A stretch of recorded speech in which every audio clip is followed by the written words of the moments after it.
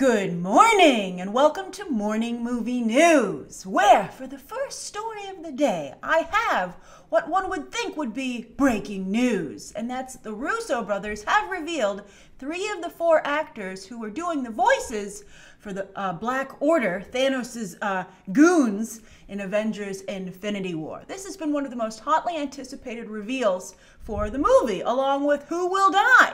But it turns out it's a little bit of a letdown, and that's why it's not getting its own video on the main Beyond the Trailer channel, and why it's not being shouted from the rooftops on the internets, right? Because they seem to have punted instead of swung for the fences. So again, I'm going to address the rumor that was going around a couple of weeks ago, which I thought was stupid when I heard it, but now I'm like, those were the days. But let's first go over who actually is doing 3 of the 4 voices. The only one that hasn't been revealed yet is Corvus Glaive, who I'm thinking must be Peter Dinklage, because he's in the cast list for the movie, but we haven't seen him filming. Nothing's been said about who he's playing, or we haven't seen him in any behind-the-scenes footage, and he has such an amazing voice. So I thought he'd be voicing Ebony Maw, because that seems like a better fit for him, you know, as an actor, but I guess it's Corvus Glaive. And he's the leader of the Black Order, so I guess that character's got that going for it, but I think it's going to be the less showy role. But maybe I'm wrong. Peter Dinklage is a very good voice actor. Better I think than the people who are joining him in the Black Order. But so let's talk about that. So the biggest name that's been revealed, that's been confirmed, is Carrie Coon, who many of you know from The Leftovers, also the latest season of Fargo, the only season of Fargo that I could not watch, the one with Ewan McGregor, and I love Ewan McGregor. That's how bad it was. And she also played Ben Affleck's sister in Gone Girl, and she'll voice, obviously, Proxima Midnight. Then, as for the other 2 actors, remember it was like, we talked about this. Isn't it weird that some other actor did the motion capture for these roles? Wouldn't you think that the actor that eventually does their voice would want to do the motion capture? Well, it turns out that those actors we saw on set are the actors who are doing the voices, and they're Irish actors. Tom Von Loyler is going to do Ebony Maw, although I think with all due respect to him, that's the one member of the Black Order we've seen gotten a really good shot at in the trailers. It looked pretty good there, actually. So maybe I'll become a Tom Von Loyler fan. And any of you who are familiar with these Irish actors, please tell us if you think they're any good. And then Terry Notary is voicing Cull Obsidian. I think this is a missed opportunity. I mean, these are just real, like, meh voice actors. It almost makes me feel like they don't say very much, except for maybe Corvus Glaive. So they were like, we can't get anybody bigger because they don't have a lot of lines. And you're like, why would you do that? I mean, I'm really counting on the Black Order to like really help move Marvel villains to the next level, hopefully. Like they mean business, right? That would be the ideal situation. Although maybe that's not going to be the case. I also love to point out how much they're similar to the New Gods, you know, Thanos and his Black Order, with Marvel undercutting the DCEU every chance they get. But remember, the rumor was that Whoopi Goldberg was going to voice Proxima Midnight, and Mark Hamill, Corvus Glaive, and Bill Nye, Ebony Maw, and then Vin Diesel, already in the recording booth for Groot, would do Cull Obsidian.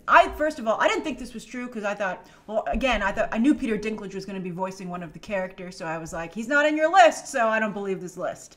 Also, Vin Diesel, they wouldn't have him voice 2 characters. I just don't see Marvel doing that. And, you know, there was like a nice synergy that Mark Hamill and Whoopi Goldberg have strong Disney ties, and so does Bill Nye, you know, being in the Pirates of the Caribbean movies. So it all seemed to, you know, for those of you who are like, what does Whoopi Goldberg do with Disney? Well, she not only did a voice of one of the hyenas in the original Lion King animated movie a while ago, but she's also, of course, the top host on The View, which airs on ABC. So synergy. But I just didn't think Whoopi Goldberg seemed like a great fit with Proxima Midnight. You know, you think as a fan, you'll feel it in your gut when you hear it. You're like, that's a match, right? With Whoopi Goldberg as Proxima Midnight, I was like, I just don't have that feeling of like, that's the casting. But I think she's a more interesting choice than Carrie Coon. We'll see what Carrie Coon does with the role. We'll see how much Proxima Midnight actually says. But what do you think of this reveal? Do you think Peter Dinklage can save the Black Order? And do you agree with me that this is a little bit of a missed opportunity? And how will you feel if the Black Order is largely silent? Very interesting. And then again, I did like what I saw of Ebony Maw so far, so maybe Tom Von Loyler is a great pick. All right, so that's the first story of the day. I can't believe it doesn't warrant its own video. So ridiculous. All right, so the second story of the day is that all the time, particularly in the wake of Wonder Woman and Black Panther, I get asked by a number of you, well, when are we going to get representation for Latino and Asian audiences? Asian audiences, I feel your day is coming. There's a lot of stuff happening, driven by the popularity of the Asian box office, how much money it can generate. So you're seeing a lot of movement there, like the Mulan movie that's coming together. It might not be good because of all the changes they're making, but hey, there's certainly going to be a lot of Asian talent on screen. But then, late last week, the Latino audience got a major boost from the Terminator franchise. And some of you might be like, whoa, some kind of help is the kind of help we don't want, right? Because the Terminator franchise has, of course, been suffering. But this is the one we're all hopeful for because James Cameron is returning, and he's making this movie with Tim Miller being the actual director. James Cameron will help with the writing, and he's going to be producing. So anyway, they finally have revealed who will be joining Mackenzie Davis from Blade Runner 2049 as a new character, and then also Arnold Schwarzenegger and Linda Hamilton in the movie, although it's said that Schwarzenegger and Hamilton have very small roles, which maybe is for the best. But I'm not sure about this, so let me tell you what's going on, and you tell me what you think, all right? So the new Terminator will be played by Gabriel Luna, who most American audiences know from Agents of S.H.I.E.L.D. as the new Ghost Rider, Robbie Reyes. And many of you say you love Agents of S.H.I.E.L.D., so maybe this is great casting. And for those of you, I know many of you are watching Agents of S.H.I.E.L.D., what do you think of Gabriel Luna? So he's going to be the new Terminator, and then Diego Boneta from Scream Queens will also be in the movie. And then the big find, the lead of the film, will be a Colombian actress. They did a huge global casting search. They came up with this woman, Natalia Reyes, who will play a girl in a working-class neighborhood in Mexico City who finds herself caught in a battle between humans and machines. Mexico City. Interesting choice for the location of this film. Mexico City is a pretty brutal place, so I think that could be pretty interesting, you know, commentary there. And if they could do something along the lines of Sicario, where the Mexico stuff was amazing, then maybe I could see this really working out quite well. And also, I love the representation of Diego Luna in Rogue One. He did a great job. I loved his work in the film, all on its own. And then what it meant to a number of people, as we've discussed before, I thought was really touching. And I have a lot of faith in James Cameron. The guy really knows what he's doing. I mean, he has still to this day the 2 highest grossing films of all time. Although other movies are starting to get close, but still, he's the record holder for now. And then also, I have tremendous faith in Tim Miller's ability to direct the hell out of action sequences. So this movie should look great. But while I love seeing the representation, I'm concerned about there being 2 TV actors in this movie, Gabriel Luna and Diego Boneta. I think that's a very, it's a choice that concerns me, let's say, right? However, this could just speak to the lack of roles for Latino talent in Hollywood, and this is the best these actors could get. And now they're finally getting a legit chance to prove themselves in a major franchise. So, we'll see. I'm curious if you're familiar with any of these people's work. What do you think? And how does this, if you're not, how does this make you feel about the upcoming Terminator movie? I mean, again, Cameron and Miller is too good a team to pass up behind the camera, so I'm hopeful that they made good choices for in front of the camera. All right, so that's the second story of the day. Now, the third story of the day is about the Cannes Film Festival, which is coming up very quickly, May 8th to the 19th. But most of the news is focused on Cannes saying that Netflix movies cannot compete at the festival unless they have a secured distribution in France. And then Netflix saying, well, then we're skipping your festival entirely, because you can show films at Cannes out of competition, like the Solo, the Han Solo movie, which is going to debut there, I believe, May 10th is the date. So, Cannes was hoping to have its cake and eat it too, right? To be like, you can't compete Netflix, but we'd love to have you walk the red carpet and bring attention, to our festival. But Netflix said, no, thank you. However, they did release the films that will be competing, and I think it's worth discussing, because I think this is an opportunity for 2 actors in particular who need it to really shine. So only 2 movies, Solo is playing, but again, outside of competition. Well, it's not just playing, it's premiering. But only 2 Hollywood films will be in competition. So one is Spike Lee and Jordan Peele's Black Klansman. I'm very excited about this movie, not just because of the talent involved, but because of the story. It's very interesting. Everybody's been hoping, a lot of times we feel like Hollywood, especially when it comes to awards films, keeps telling the same stories. And it seems like maybe we're going to start to get some new ones, which is very exciting, obviously, right? Sorry, I had a window that was kept reloading and distracting me. So anyway, I'm very excited about this movie, and it's about an undercover police officer who, in the back when the KKK was a big problem, very well-known problem in the United States, and he infiltrated the KKK and actually managed to work his way up to leading a chapter, as a black man, an open black man. So that's going to be, I think, a very interesting story indeed. And it's a true story.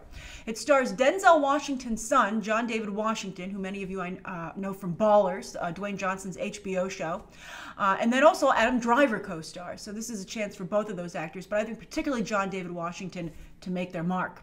And then the other film is Under the Silver Lake from It Follows director David Robert Mitchell, finally his follow-up, and that of course stars Andrew Garfield. We saw the trailer a couple of weeks ago. And Topher Grace, by the way, is both those movies, so he might get some attention as well. But I think this is very exciting for both John David Washington and Andrew Garfield and their movies to really get a big PR boost in terms of both audience interest and media interest, and also traction for the upcoming awards season. So very exciting. I think Cannes is shaping up okay, and we'll see if the Netflix boycott does indeed hurt them. I don't know. Netflix's movies don't get that much attention anyway, so I don't know how much leverage Netflix really has in that argument.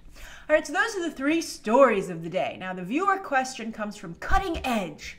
And Cutting Edge says, "Hi Grace, viewer question.